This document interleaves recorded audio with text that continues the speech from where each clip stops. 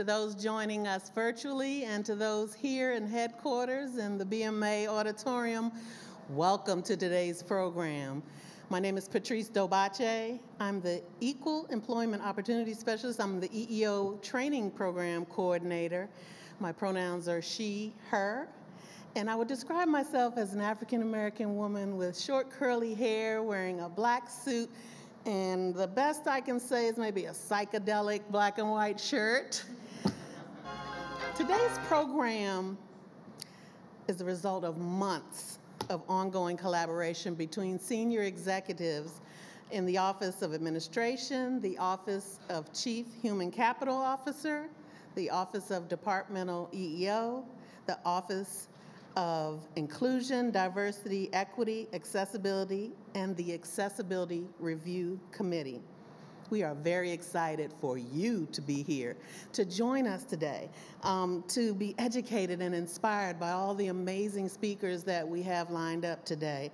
So I'm not going to take up your time, so let's get on with the program. I have the honor of introducing HUD's Chief Human Capital Officer, Lori Mikulski.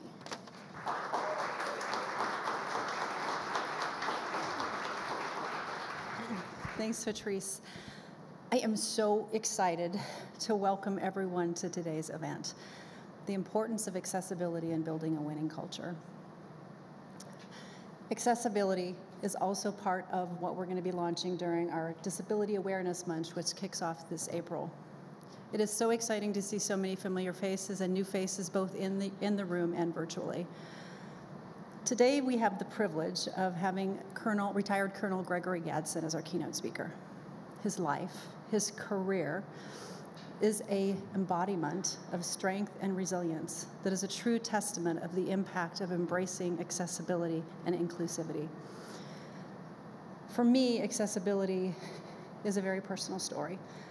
My mom I grew up with my mom, and of course I grew up with my mom, but my mom had multiple sclerosis. And so a large portion of my mom's life, her mobility depended on the use of a wheelchair.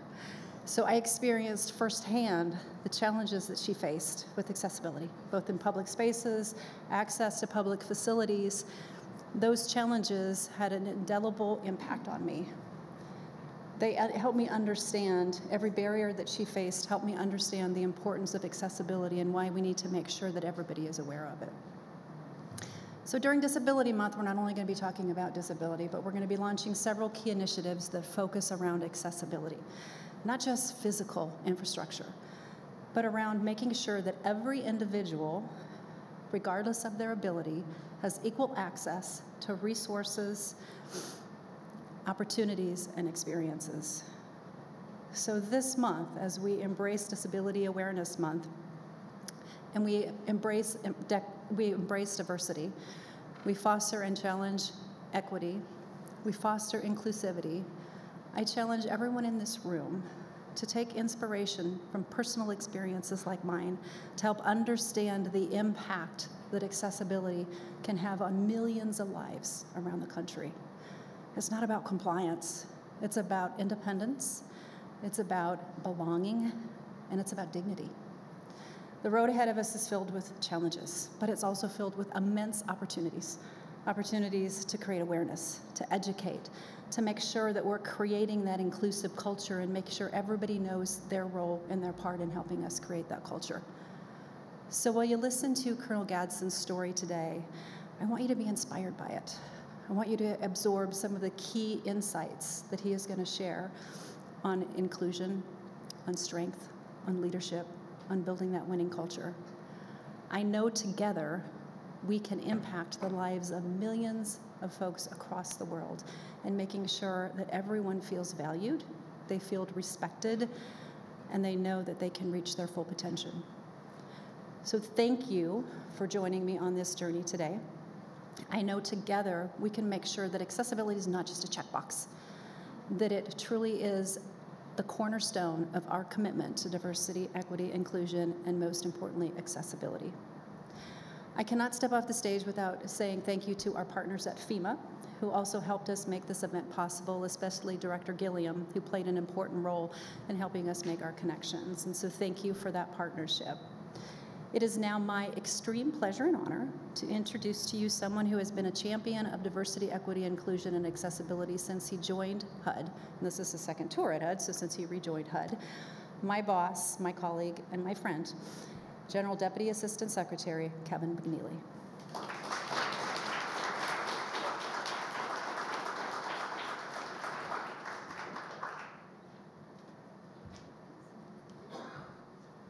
Thank you, Lori. Also, thank you for making sure I wasn't the only one up here today without a tie on. So, thank you all for joining us. I'm going to include accessibility in my comments, but I do want to go into the broader realm of accessibility, diversity, equity, and inclusion.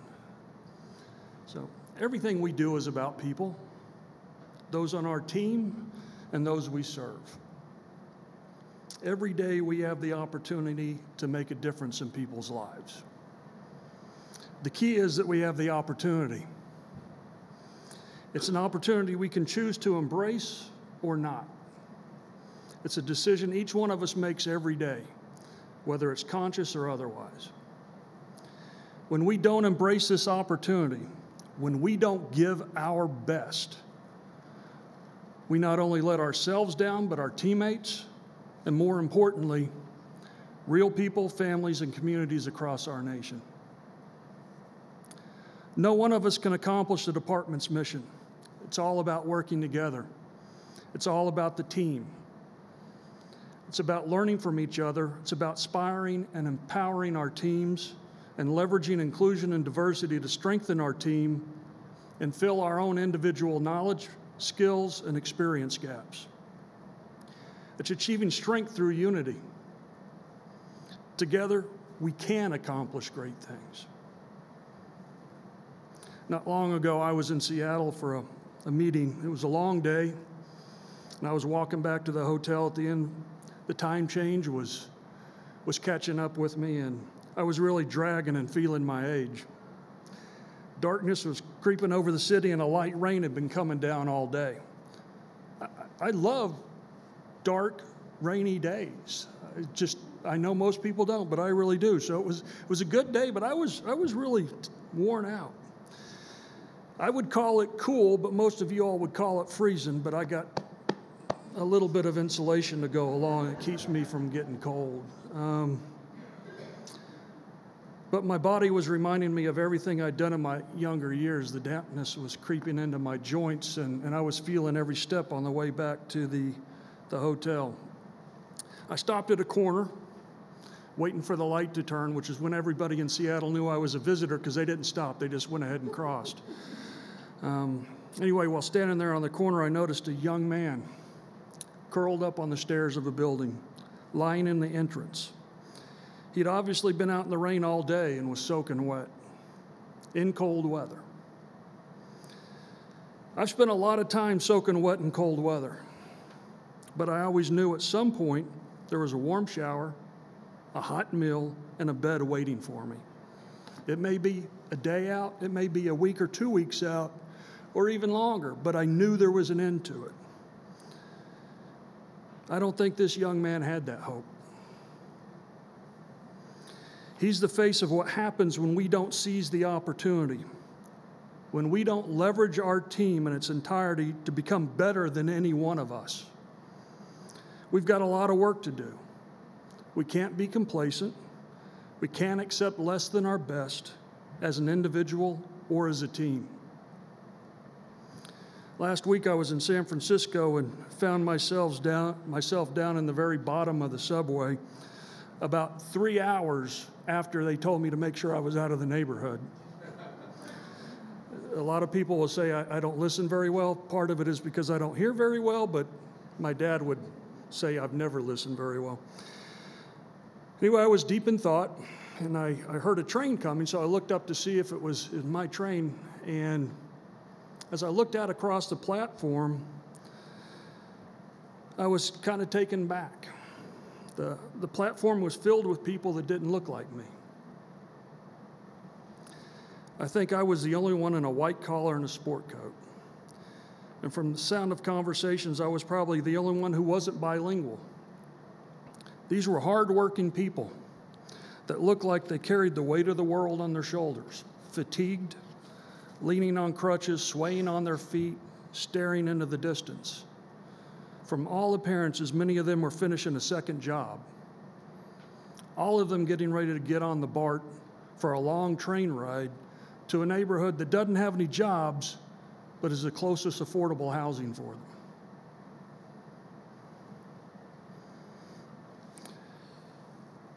A lot ran through my mind, but foremost was how different my life is from theirs. Surrounding myself with people that share my experiences and my education, people that think like me, isn't going to help me or the team understand the needs or better serve these hardworking people. Each of us has our own unique journey that's brought us here.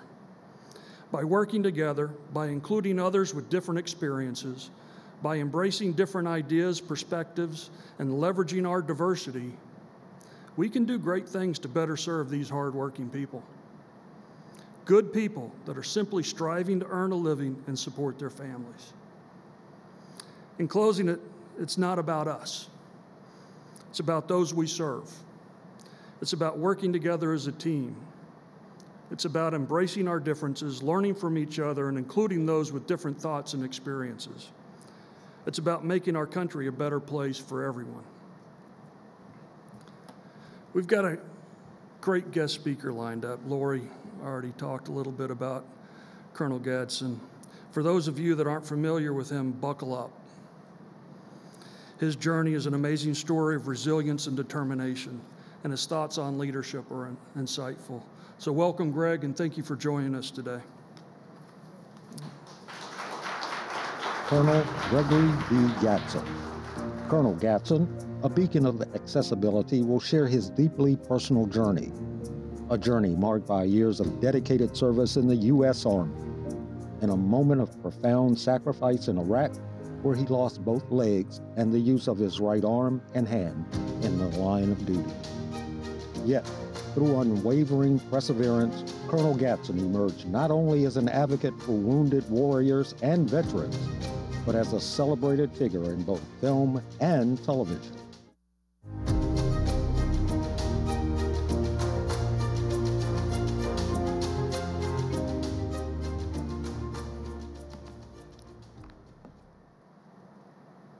Good afternoon. I'm Gerald Bennett, chairman of the HUD Veterans Affinity Group, and I'm going to welcome Colonel Gadson to the stage. Colonel Gregory D. Gadson, U.S. Army retired, hails from Chesapeake, Virginia, and dedicated over 26 years of his service to the United States Army, culminating with a stint as the garrison commander at Fort Belvoir.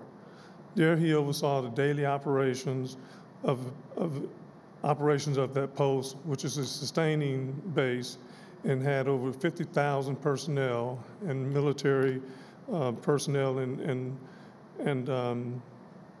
employees, which provided logistical, intelligence, medical, administrative support, and command and control to over 140 commands and agencies for the Department of Defense.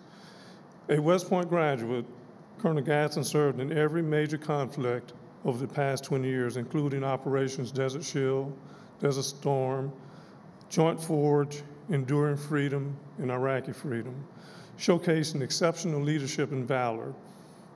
But his life took a dramatic turn in 2007 when the IED attack resulted in the loss of both legs and significant use of his right arm.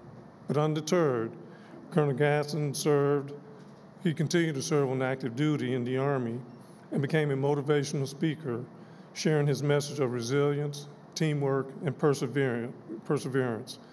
Notably, Colonel Gadson inspired the New York Giants to a victory in the 42nd Super Bowl, beating the then undefeated New England Patriots. How can we forget them? But he gave a motivational talk that turned it around for the New York Giants, who started off that season pretty badly. And after they, brought Colonel Gadson, he helped turn things around with his motivation. And then he debuted in Battleship in 2012 as a war-injured veteran who helped save the world from alien invasion. Today, he is an entrepreneur, veterans advocate, serves on several boards, including the Gary Sinise Foundation, and is an active participant in several sports, including cycling, skydiving, scuba diving, and skiing.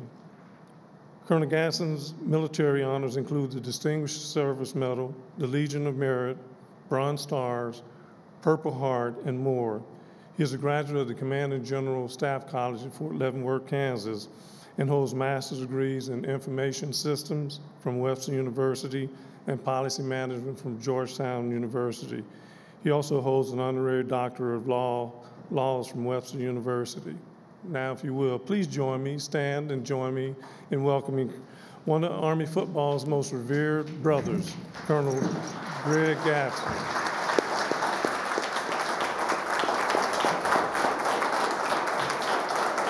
Thanks, Darren. Thank you. Thank you. Thank you very much.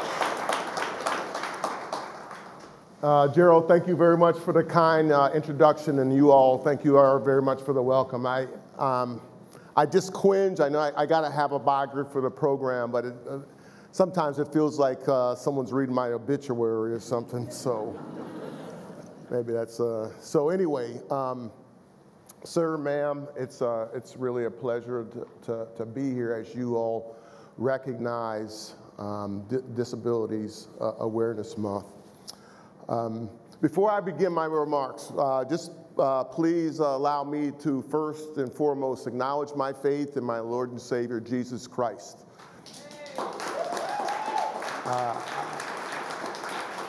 I know without His grace, without His mercy, I would not be before you all.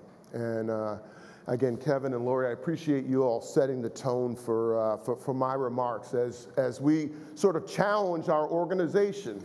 I heard you talking about being our best and living up to our best. That's what we own every single day, and I really try to live by that. I cannot live yesterday, and I cannot live tomorrow. I can only live today, and I can only be my best today. But I'd like to sort of approach my remarks first, really from the very beginnings of our country, if you will. You know, in the preamble of our Constitution, our forefathers, look, they knew we didn't have everything right. They didn't let perfect be the enemy of good enough when we started this nation. And we all know some of the challenges that we've had to overcome, and we're still trying to overcome every single day. But in that preamble, I like to seize on this one phrase that says, in order to form a more perfect union. And so with that was the challenge that they gave every American, in order to form a more perfect union. And that's about living up to our best selves, living up to the best that we can be every day. And unlike any community that we have in our country, I would say that the disability community, the disabled community, has been uniquely and consistently across all communities had the toughest way to go, discriminated, if you will, challenged the most, regardless of communities. And so I would say that we have a lot of work to do. And so as we think about access, as leaders, as followers, it's really about the dignity and respect that we consistently live by.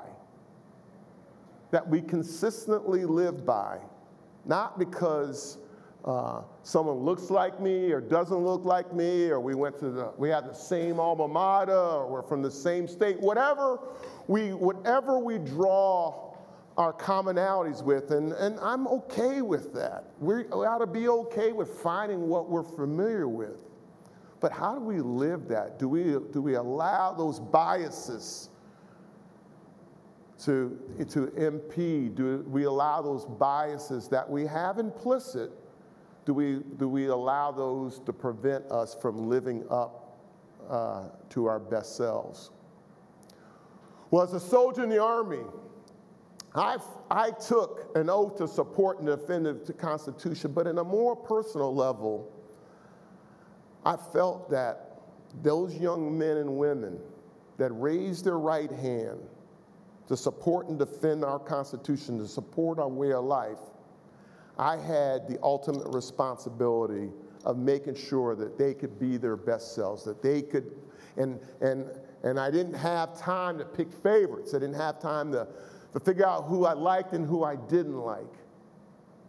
We were all going to serve our nation, and I wanted to create an environment where we could all flourish, where we could all be our best selves. And that's what our challenge is as leaders, is to create that environment where we can truly, truly live up to our best selves. Well, it's been nearly 17 years next month, a fateful day in May 7th of 2007. I can remember that day like yesterday because I was returning first from a memorial service for two young men. First Lieutenant Ryan Jones and Specialist Armando Sunson were two men that were part of the brigade that I was part of from Fort Riley, Kansas, who'd paid in full measure just 3 days before. I had the honor of attending a short memorial service. Well, I remember that day because I was struggling with their sacrifice,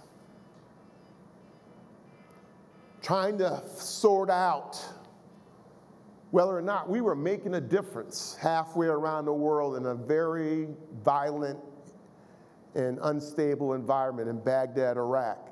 Every single day it felt like a U.S. service member, someone with an American flag on their right shoulder, was paying with their lives. And I was wondering if we were making a difference, and my organization was a difference, and was this worth it? So after the memorial service and a 4-vehicle patrol, I would head back to my headquarters, leaving Forward Operating Base Falcon, heading back to Liberty. Shortly after leaving Falcon, my vehicle was struck by a command-detonated improvised explosive device. It wasn't random, I was targeted. The blast lifted my 15,000-pound armored vehicle off the road and ejected me out of the vehicle, where I can remember flying through the air and hitting the ground and coming to a rolling stop on my back. I knew exactly what it was. It was actually the second time that I'd been in a vehicle that had been hit by a roadside bomb, but this time was very different. My anger and outrage very quickly shifted to realizing that I was gravely wounded and I could not get up. And the last thing that I would say was, God, I do not want to die in this country, and I lost consciousness. Amen. But my teammates, men like First Sergeant Frederick Johnson, the senior non-commissioned officer in my patrol, who would be the first to arrive at my vehicle and was the one that recognized that I was missing, and he would locate me about a football field from where my vehicle stopped.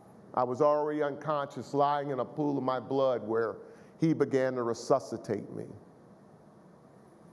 And a young private named Eric Brown would put the tourniquets on my legs, a fact that the doctors say saved my life. Now, what is special about this young man was that he was not a medic. He wasn't a school-trained medic in my organization. He was actually the NBC specialist, or nuclear, biological, and chemical specialist. We call it nobody cares, right? But as fate would have it, the medic that was assigned in my personal security detachment, he slipped on some ice and broke his ankle, and he couldn't deploy with us immediately. So we did what any organization would do. We asked for a replacement medic, and naturally they didn't have one. My headquarters first sergeant would recommend and send Private Brown to a 2-week I say again, a 2-week emergency medical training course at Kansas State University, right outside of Fort Riley, Kansas. He would finish this course just days before we were going to deploy. And they came to me with the recommendation of putting him in one of my subordinate platoons and bringing up a medic for myself, bringing up a school-trained medic or an MOS medic for myself. But I said no. First, on the basis of not really wanting to upset all the teamwork that we had focused on and getting ready for this deployment. But more personally for me, I felt if this young man was good enough for my soldiers, then he was good enough for me. And so I kept him as my medic. Never could I have imagined that I would be wounded, but that night, just to give you a perspective of first my injuries, but more significantly the environment that we were operating in. In those first 4 to 6 hours after I was wounded, I would go through 129 pints of blood and die 6 times that evening.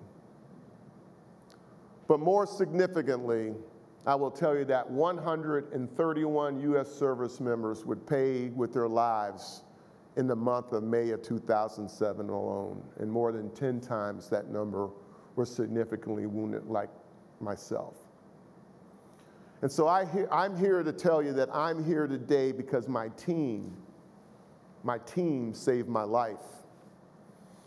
I would arrive here in Washington, D.C. at Walter Reed Army Medical Center on the 11th of May, just 4 days after being wounded, intubated on a feeding tube in an induced coma, going through surgery every other day to repair my blood vessels and clean up my wounds.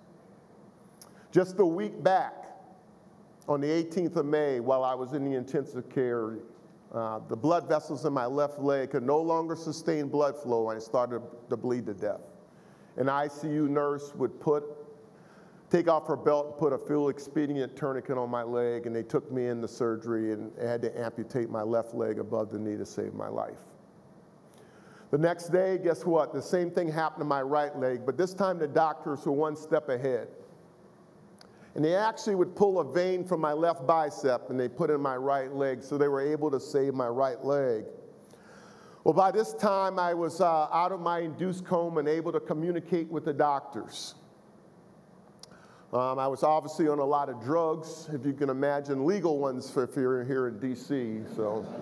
But able to communicate with the doctors, and ultimately, I would make the decision for the doctors to amputate my right leg. I was frankly tired of surgery, but more significantly, I just wanted to get on with my life, and I figured my quality of life would be better as you see me now, or in 2 prosthetics. And so on the 24th of May, the doctors, in fact, amputated my right leg above the knee. Well, when I came out of that surgery, I got some more great news. They had decided to re-x-ray my right arm because I had been complaining about it. And so when I came out of that surgery, I found out that not only was the radial head of my elbow broken, but my upper bicep in my right arm was broken. And that would require some surgery to repair it. And about a week later, I in fact had that surgery on my right arm. Unfortunately, I had some complications from that surgery. I not only sustained a radial nerve damage, which at the time prevented me from picking up the right wrist or bending my right wrist or my right hand, but ulnar nerve damage, which to this day prevents the full use of my fingers on my right hand. So at this point, about 3 months after being wounded, or not 3 months, just 6 weeks after being wounded, I'm down to one limb. My non-dominant left arm and hand was all that I could use. I was about 215 pounds before I was wounded. I was now down to about 145 pounds. Again, needing assistance or help with literally every aspect of my daily life. And I will tell you, it was probably the straw that broke the camel's back when I lost the use of the function of my right arm and hand. I absolutely did not want to be a burden on anyone. I didn't want to be a burden on my family or anyone else. And I would tell you, I would say is that that's when I tried to quit. I tried to give up. It was more than I believed that I could take. But I never quit in my life. My life has been a fight from the very beginning. And as bad and as bleak as it looked, I couldn't quit now. And that's when I decided that I was just going to live my life. My legs were gone, so there was no need in me looking back at yesterday. And I actually had no vision of a future. I had no vision and I had no idea where my life was going to go. All I knew was that I could only live the day I was in. All I knew was I could only be the best that I could be every day. And I rededicated my life to just that simple cause of living my best life every day. If anyone knew that tomorrow wasn't promised, I certainly appreciated that every single one of us in here one day will not have a tomorrow. So why worry about that? Let me just live my best life today. And so I began as we started talking about my future, and they were talking about medically retiring me and putting me off the pasture. I said no. I mean, I was a lieutenant colonel, and I'm like, you know, you guys are not really paying me for how fast I could run. You're paying me for what's up here and what's in here. And I started to push back and inquire about my being able to continue to serve. And along the way, I had so many people that from all walks of my life, from the past, from high school, from college, and throughout my Army career, that were there to cushion my blow, the shock of this devastating injuries to myself and to my family. And one such individual named Mike Sullivan, a classmate and a teammate, who happened to be a coach for the New York Football Giants, who come to visit me in the hospital when I was still an inpatient that summer.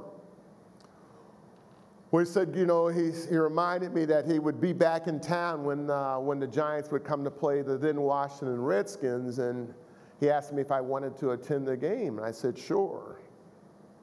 So true to his word, the third week of the season, the Giants had started out 0-2, played horrible football, and coming to town to play the undefeated Washington Redskins. Well, Mike called me up and asked me if I wanted to come to the game, and I said sure. He asked me how many tickets I needed, and I let him know that I needed 4 to cover the rest of my family, and he said sure, no problem. Well, he called me back on a Tuesday the next day to ask me if I would be willing to speak to the New York Giants. You know, they were not performing very well, and I remember thinking, you set me up. You offered me tickets, and now he wants me to talk to the team. Well, realize this, I'd never spoken publicly to any organization outside the Army, but my teammate asked me to do something, I said sure. Well, that Saturday after my kids' Pop Warner football game, my wife is driving me from Fort Belvoir to downtown D.C. to meet up with the Giants, and I've got a blank 3x5 card in my hand, and she's stressing me out, asking me what I'm going to talk about, and I have no idea. And I shared a little bit of what I'm sharing with you all this morning in a much more brief manner, probably a 15 or 20-minute speech, but it was the first one I had ever done, and I didn't even know it was a drop the mic moment because Coach Coughlin dismissed the team after I spoke. All the other meetings they had on the schedule, they dismissed for the evening, And I literally would go into the team, the team dining room, and I got some dinner, and Plexico Burst sat down next to me, and we were from the same hometown, and we chatted for a little bit, and then I went home. Well, the next day, I drive back to the stadium to FedEx Field with my family, and they decided to put me on the sidelines instead of having me in the stands. And one of my children took a half a piece to be down there to help me moving around. And I remember I remember going to the locker room at halftime. It was the Washington Redskins 14, the New York Giants 3. And I'm thinking, boy, there's my motivational speaking career, already off to a great start. But the Giants would ultimately rally, winning the game 24-17. I know that's not a popular story in these parts, but anyway, the Giants would end up winning the game, and it would be the first of 11 consecutive road victories, which is still a record today, 11 consecutive road victories in which the Giants beat the undefeated New England Patriots in Super Bowl 42, where I got a chance to talk with the Giants one more time the night before that game. And what I shared with them is that if I could be anywhere in the world right now, it would be back with my soldiers, but I would take every single one of them with me because I had watched them become a team. And so I'm not only the owner of one Super Bowl ring, but we just to make sure it wasn't a fluke, we went back and we beat the Patriots again in Super Bowl 46. So I'm 2-0 against the GOAT. So thank you.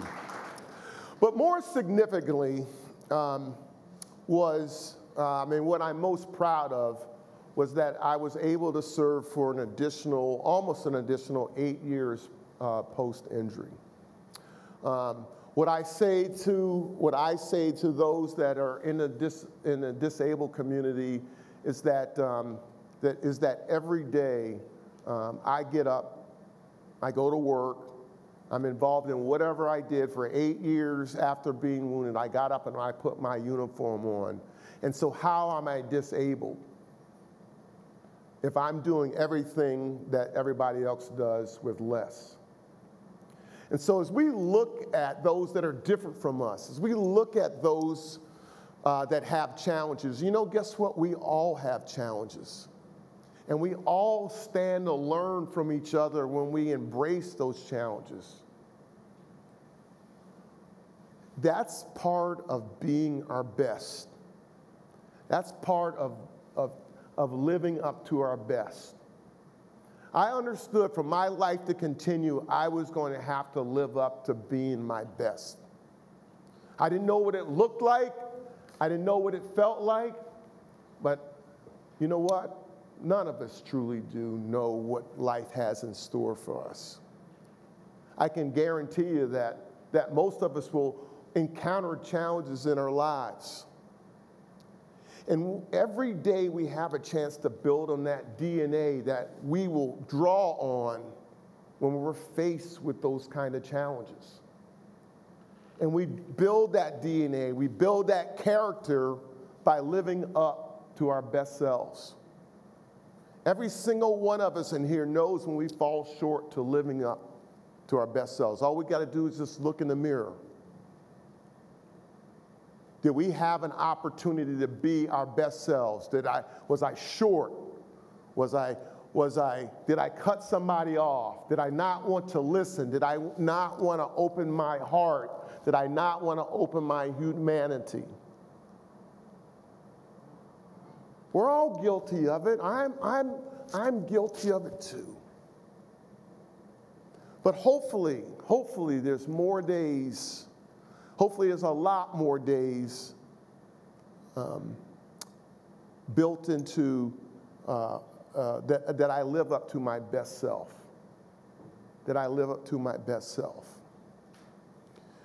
Part of the greatest part of the American dream is to have some place to live, to have a home. And you, more than anyone in our government, represent that opportunity for us to achieve the American dream. 17 years ago, as I thought about my future life, the number one concern that I had was access. Where was I going to live? How was I going to live? Was I going to be able to find a home that was going to allow me to live my dream? That was my number one question that I needed to answer, was my access. Physical, driving, all these kind of things that have to do with access. In America, we often think of our personal freedoms in the abstract. Freedom of speech, freedom to talk and do the things that we want to do. Rarely do we take for granted our freedom of movement. Having to think about what kind of obstacles that I'm going to have to encounter when I go to dinner, when I go to the movies, whatever. Is there going to be someone that can meet me on the other side that can help me with my wheelchair? Most of us, I did, for all of my life, take it for granted.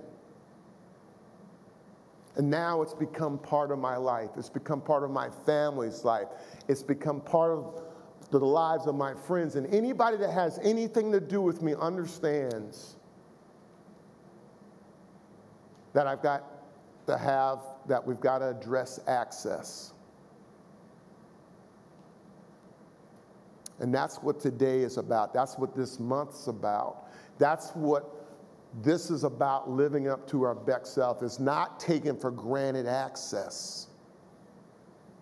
And recognizing that we all have room for improvement, and being considerate and extending dignity and respect to everyone, regardless of their challenges. So I come back full circle to in order to form a more perfect union. Lori said this isn't about checking the block. It can be. It's more than just following the regulations. Regulations regulate our behavior. But to me, the opportunity here is about changing hearts. When we live with a spirit of access, then we will always do the right thing. Not because we have to, but because we want to. And that's where I believe that we have to go. That's where our best angels are. That's where we are. We have the opportunity to fulfill our best lives as Americans, is when we do those things, not because we have to, but because we want to, because they emanate from our heart. And so with that, I will close my comments and open the floor to questions. Thank you.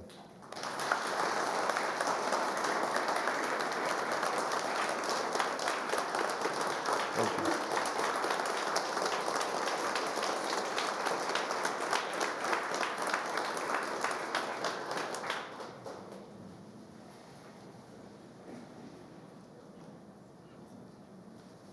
Yes, sir.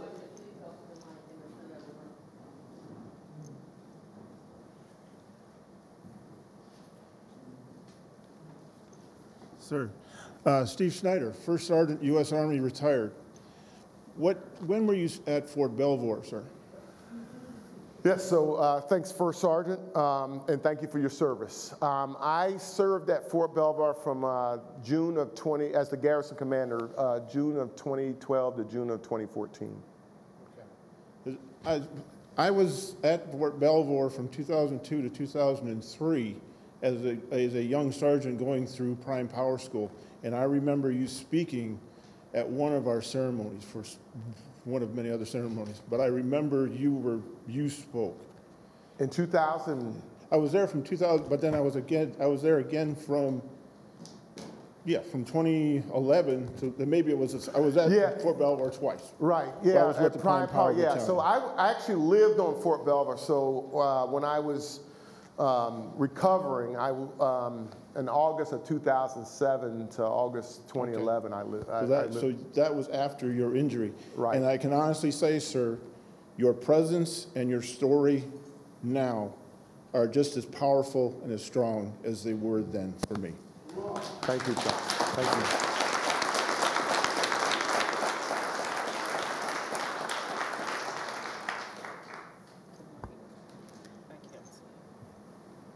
Colonel Gadson, I have a question online for you. It's a lengthy one, so it says, Colonel, first of all, I wanted to say that it's an honor to learn that I served in Desert Shield, Desert Storm as an Army combat medic with another brother in arms, such as yourself.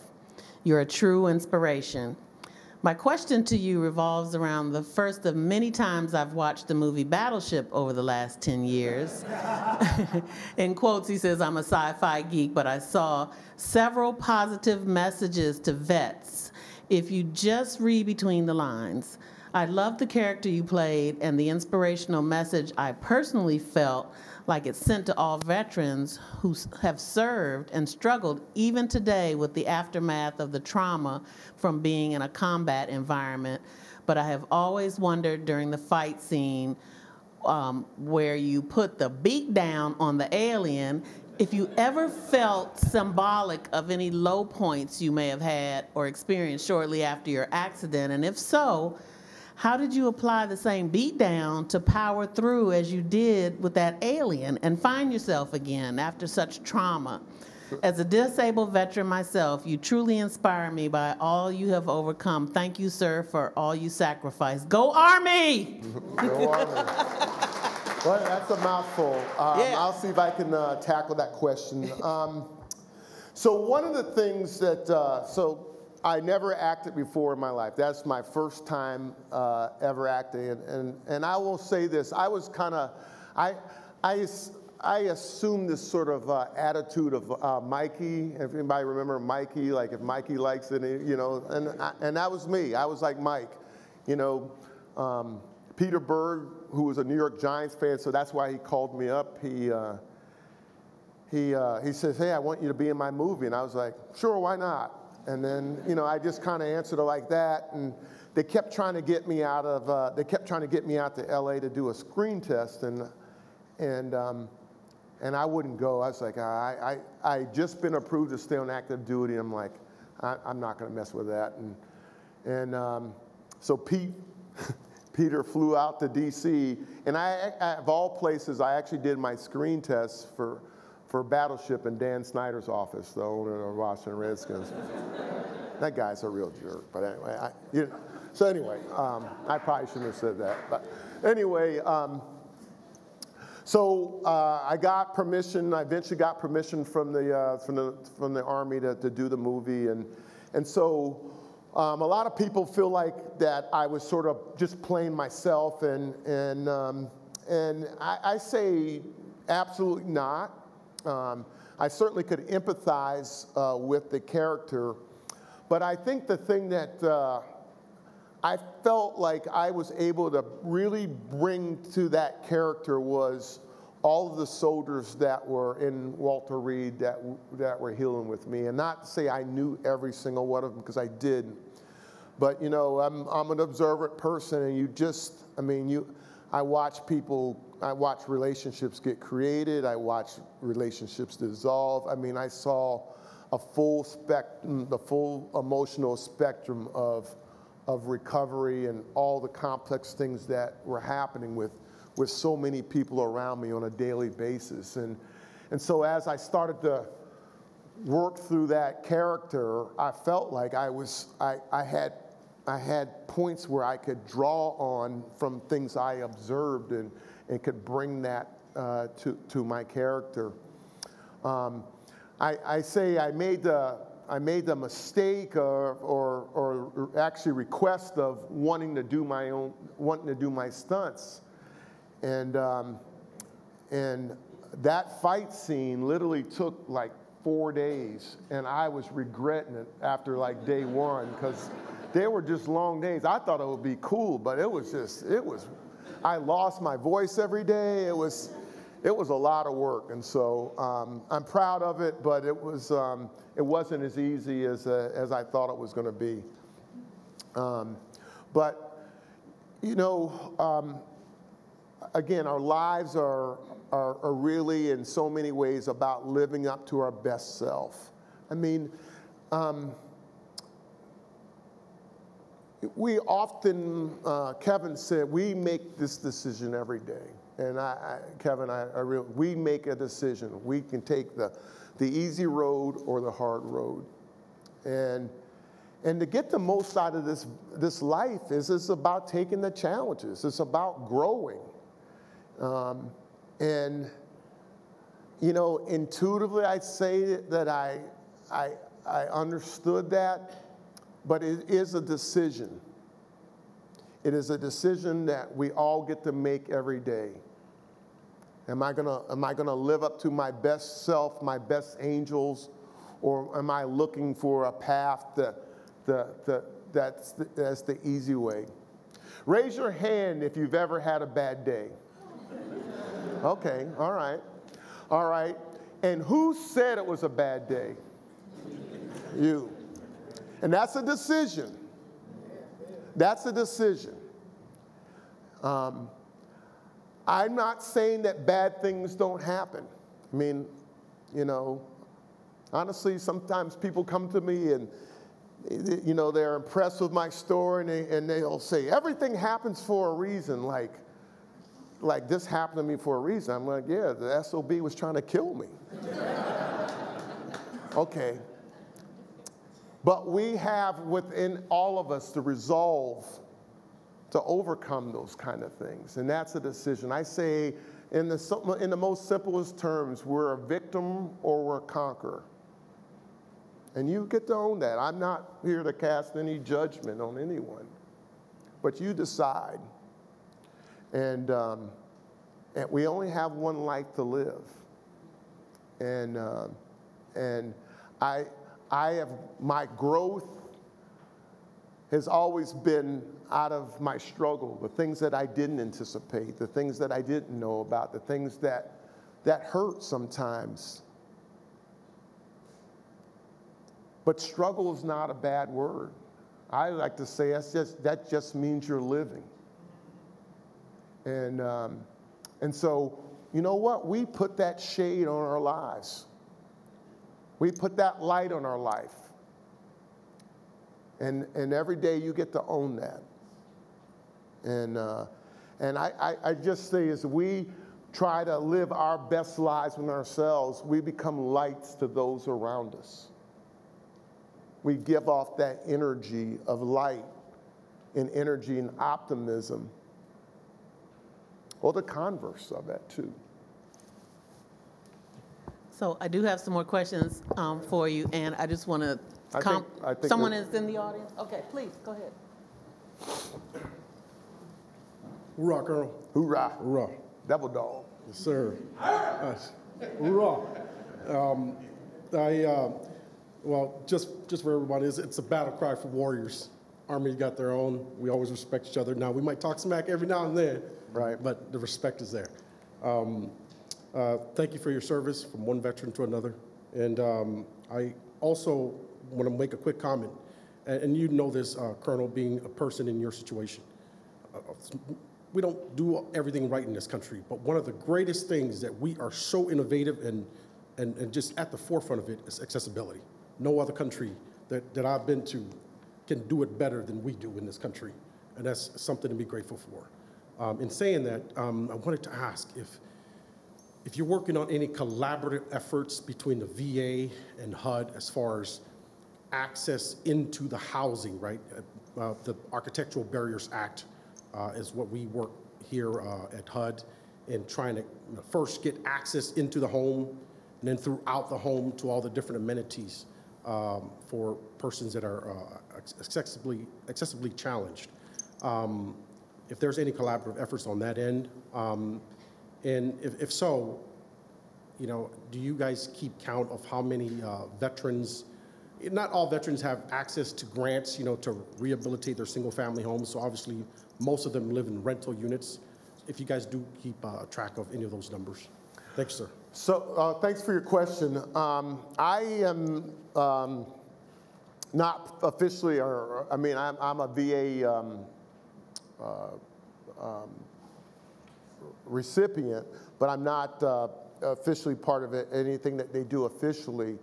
Your question actually begs, it sounds like it's a great question, and I would wonder if, I'm sure that there's a lot of experience in accessibility that that you all have that could benefit the VA. The VA has 2 grants or 3 grants that I'm aware of that has to do with accessibility. What's interesting, though, is that the VA doesn't provide any of the expertise in terms of recommendation.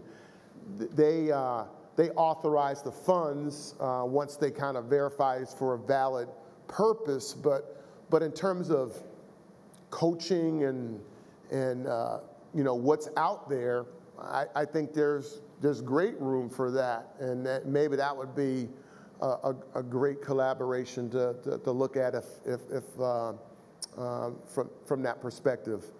I accessed a couple of the grants. One is I think a SAH or SHA grant and a HISA grant through the Veterans Health Administration, and but I relied on an architect or that talked about different options. One of the things that I was sort of blessed with in speaking and traveling a bunch is that I got to see a lot of different combinations of accessibility things. So I was inadvertently educated on different accessible options, and so when it was time for me to build a home, I could intelligently communicate what was going to work, but I'm sure there's many that don't have that experience and don't have that wherewithal, and they just sort of rely on experts. I mean, I would tell you that 7 out of 10 accessible showers that I experience in hotel rooms, they're messed up. I mean, like, okay, it's like, how am I supposed to reach the controls when I'm sitting on the bench? I mean, there's little things like that are just, we take for granted, because guess what? The person that put that shower together wasn't legless like me, and so it all makes sense if you got legs. So there's a lot of collaboration, I think, growth and opportunity with a sister department that might be worth exploring. I hope I answered your question. Yeah. Well, Colonel Gadson, I just wanted to let you know that our peak attendance online was close to 1,000. So I just wanted you to know how many people were listening in as well. And I have about 5 questions here, but I'm gonna make an administrative decision to narrow it down to 1. Some of what you've said has answered some of their questions. Yep. The last question that I'd like to ask, and then we have to do a Q&A for a giveaway of your book. Oh, did I give that away? I like what you said about being a victim or a conqueror. What advice would you give to someone who's trying hard to manage their disability but doesn't feel like they're receiving the support they need? So, you know, I guess fortunately you could say I didn't have the luxury of hiding my disability, and so it's in your face. You know, whether I'm in my prosthetics. If I'm in my prosthetics, I wear short pants because long pants are hard to deal with. So I wear shorts, and so you're going to see it. And so with that being said, the questions often come to me without me having to, you know, share it. A lot of folks have disabilities that are not as obvious, and so what I would say is it's incumbent upon us not to hide, but to communicate, and not for someone to feel sorry for me, but to say, hey, these are my needs, these are my challenges. You know, in my last 2 jobs in the Army, director of the Army Wounded Warrior Program and garrison commander of Fort Belvoir, when I got to work, I called somebody and they came down and helped me with my wheelchair. That was my accommodation. And you know, I would just say, you don't have to let your pride ever get in your way. This was probably the most humbling thing that could have happened to me in my life. I mean, I was, you know, picture perfect, an Army athlete. There wasn't anything I couldn't do in my life. And then all of a sudden, I couldn't do anything. And when you got to ask for help, when you ask for help, that's a sign of strength. It's not a weakness. It's actually a sign of strength to ask for help. And I go around the country, around the world, and I don't have any problem. Like, you know, I go and run errands. I get to help out, and I'll go to the store by myself. And guess what my plan is? I'm going to pull in a parking space, and someone will eventually come by and grab my wheelchair out of the back of my pickup truck. What's wrong with that? And if I really know I'm going to be somewhere where someone's not there, then I stick it in my back seat. But I got a plan. I mean, it's okay to think about those kinds of things. Every single one of us in here has a story. And so and part of living up to our best selves is how many stories of those do you really know of those around you? And I challenge us to know what everybody's story is. Because as leaders, as people, as co-workers, when you know the story of those around you, you can better support them, you can better help them, you can better empathize with them, you can better lead them if you know what their story is. And I guarantee you, you'll be shocked. You'll be shocked. You know, Lori shared with her, I mean, the fact that her mother was dealing with cerebral palsy, is it multiple sclerosis, MS, and so she has a perspective that not many people would intuitively figure out. She would respond to me in a completely different way, but I would know very quickly after being around her that she has a touch with those that have some challenges within minutes. Well, that's being our best. That's growing, and that's challenging ourselves. We have one question here, ma'am, for you.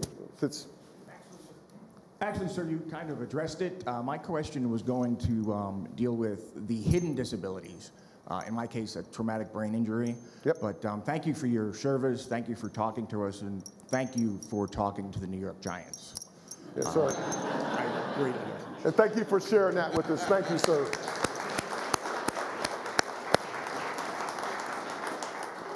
Well, that's all we're going to take right now. Colonel Gadson, thank you so much for answering the questions. Will you have a few minutes afterwards if? Sure. Okay, Yeah. great. Well, we're going to ask some questions, Rodney. I'm going to bring Rodney Cox to the stage.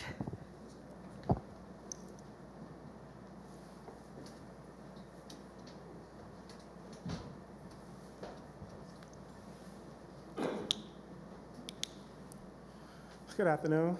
My name is Rodney Cox. Average height, so my brothers tell me I'm not. I'm bald head, a beard. Currently, I'm wearing a brown gray suit, blue shirt, blue, brown, and dark brown striped tie. Today, I will be giving you the overall rules for the Q&A questions. The goal is to be, since I'm from the Office of Department of EO, to be equal opportunity to everyone who's here today and for those in the virtual world. We're going to ask 8 questions.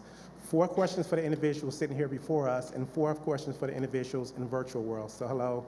And when you answer the questions correctly in the virtual world, please wait till the end of the questions and provide your name, give it the correct answers, and if you're the correct person, we'll send you a copy, autographed copy, that is, of this book to you with 16 years worth of the Colonel's thoughts, conversations, trials, tribulations, and challenges that he memorialized in this book.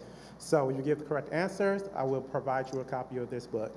With me today, helping to present the questions, I have Rochelle Wilson, Disability Program Manager in the Office of Affirmative Employment Division.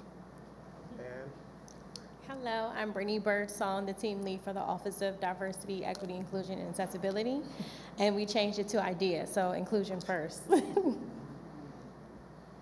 So we will get started. I will pass off the books to the correct responses in the audience, and again, we will mail the correct responses to the people on virtual world. Just wait till the end of all the questions, and if you correctly answer the questions, send an email to the information on the end.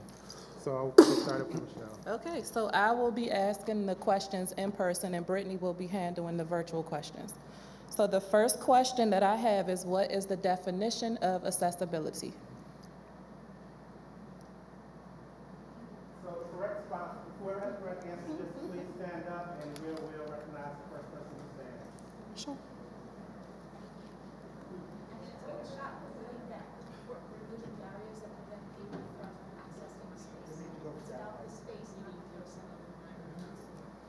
Good answer. Thank you. Removing barriers that prevent people from accessing the space. It's about the space, not the person.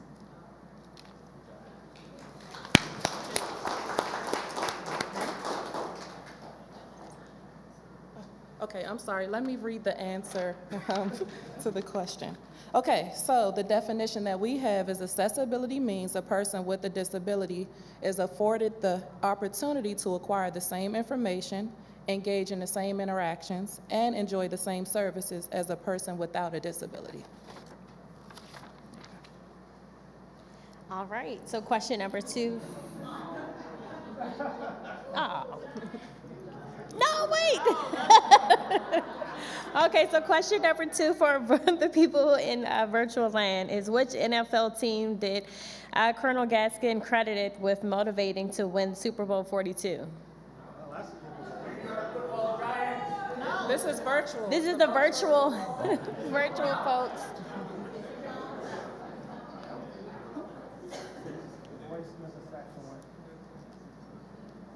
So the voice. We might have to get the. So the voice You have 2 will seconds. select someone off the virtual world. No one.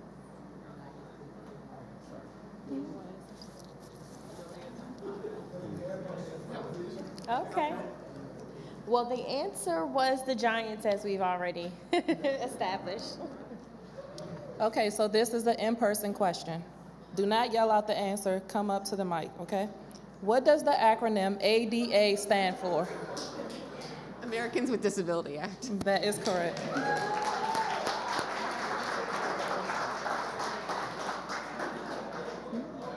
All right, so in virtual land, our question is, what is an example of a physical barrier to accessibility? And this is for our virtual audience.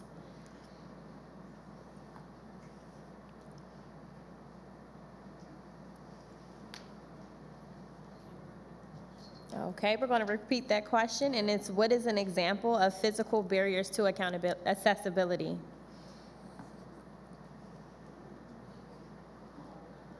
So we'll give out to people with physical ones. All right. Okay, you got an answer. We have an answer online. Okay. Thank you. We have an answer online. All right. So That was a virtual question, right? yeah, The first question we got was a curb. a curb. Could be a physical barrier to accessibility. Okay, a curb could be an example of a physical barrier. Okay, so yes.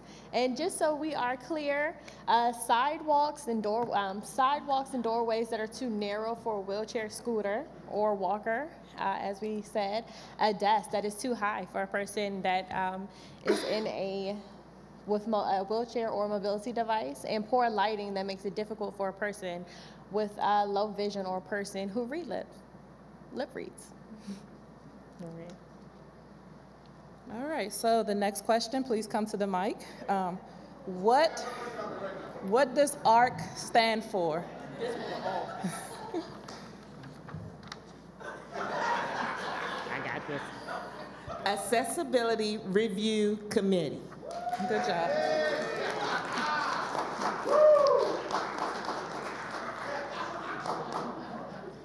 And this is our last question for our virtual audience. And the question is, what movie did Colonel Gadson appear in?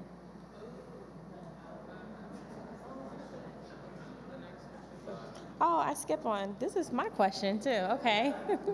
So I apologize, virtual land. The question is, what does the acronym IDEA or IDEA stand for?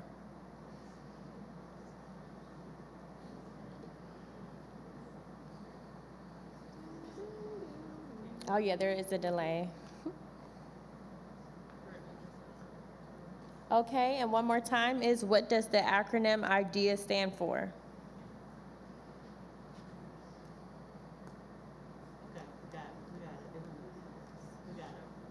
Someone says inclusion, diversity, equity, and accessibility. Absolutely, inclusion, diversity, equity, and accessibility. All right, so this is the last in-person question. What military academy? Oh, yes! That is incorrect. No. Okay. Okay, so I'm still going to read the question just so everyone can hear it. What military academy did Colonel Gadson graduate from? And the answer is West Point.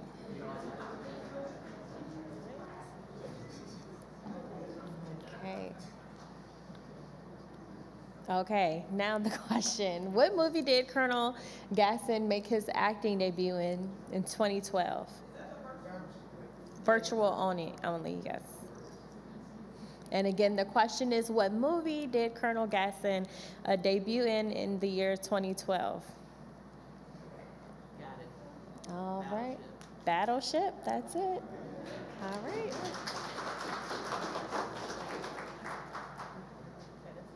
Okay, so now we will have Patrice DeBache.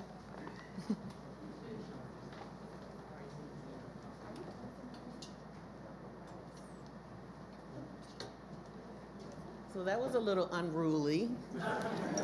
You guys are out of control, but I'm glad you're having fun and learning at the same time.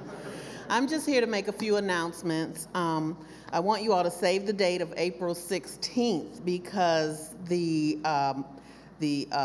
accessibility hybrid meetings and telework is going to be presented at HUD. And you're going to learn the success, strategies, tips, and tools that you can use in this 60-minute workshop designed to help strengthen the way you work together in any environment and location. The training will help you, your teams understand how to run more effective, engaging, and exclusive hybrid meetings. And also, I would be remiss if I didn't tell you all about the Office of EEO's Essential Conversations coming up on Wednesday, May 8th. And I know you've always wanted to know what's the difference between anti-harassment and EEO, right? Well, this is your opportunity because we will be having a session on that as well for an hour, May 8th, 1 p.m. And I'm going to let my director, Mr. Wayne Williams, close us out.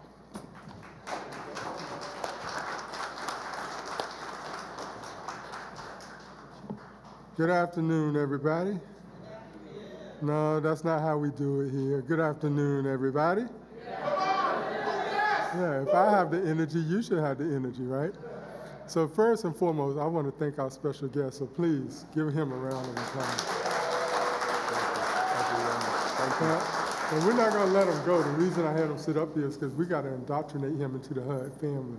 So, sir, what you may not be aware of is that and through the tradition of the military, you know, they like to give out challenge coins and commander coins. But we have what we call an EEO-DIA coin of excellence. And I can't think of a better recipient, a more worthy recipient, than you coming here today and helping us understand accessibility from the viewpoint of leadership and from the viewpoint of individual. So we want to give you the coin. The coin has a number on it. I'm coming to you. Beautiful coin, too. And we're kind of selfish because what we do, we put you on the levee, and this way you're always part of the HUD family. Oh, well, thank you. Thank you all. Thank you. A tremendous presentation, and thank you. I also want to thank our other speakers. I want to thank Lori, as always, of Chico. You went up there and served it up great. Mr. Kevin McNeely, from Office of Administration. Again, thank you for your comments. I want to thank our media group. They always do a superior job. I want to thank Gerald. And when I thank Gerald, stand up for a minute if you would. I want to point out connections, because connections are important. Interactions are important. I had an interaction with this gentleman at Fort Belvoir. For those who don't know, I'm retired First Sergeant myself, but I did 23 years in the Army, and I was at Fort Belvoir, and we ran into each other. I said, it'd be a great idea if you would come to HUD and provide, you know, some remarks for us and inspire the folks here on accessibility. Without hesitation, he said yes. And as we talked further, I said, well, great, I know a guy, you know, he's our VAG president, and he'll reach out to you. And I said, Gerald Bennett. He said, Gerald? I said, yeah, Gerald. Gerald? Gerald was the first black quarterback at West Point, so please give him a round of applause.